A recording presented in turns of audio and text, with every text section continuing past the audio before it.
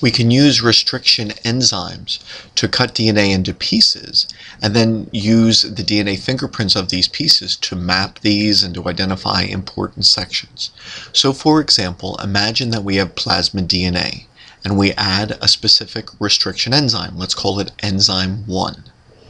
If we observe two fragments when we run the gel, so there are two bands from this original plasmid, then it is obvious that this enzyme recognized two restriction sites on the plasmid DNA and made two cuts. If you have a circular piece of DNA, the only way that you can get two bands is if you make two cuts.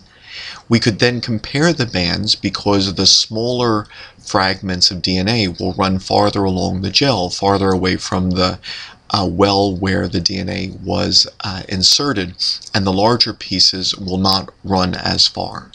So if these two bands are close together, then they would be similar in size. If these two bands were farther apart, that would indicate that our two restriction sites are located on the plasmid to create a small DNA fragment and a larger DNA fragment. Here, the smaller one would be depicted in blue, and the larger fragment in yellow.